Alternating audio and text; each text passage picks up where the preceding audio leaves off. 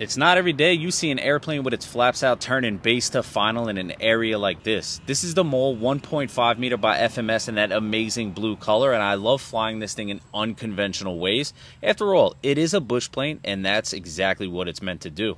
Now, this video right here is not slow-mo. This is actually how slow this thing is coming in for a land with only a 3-mile-an-hour headwind. But that's not to say it isn't a beast.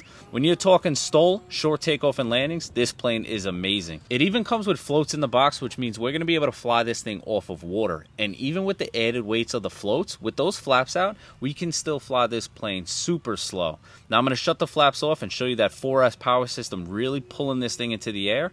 And we have plenty of rudder authority, so we can do a full rudder turn. But listen, I'm not going to keep you guys hanging. I have to show you a landing in front of my house.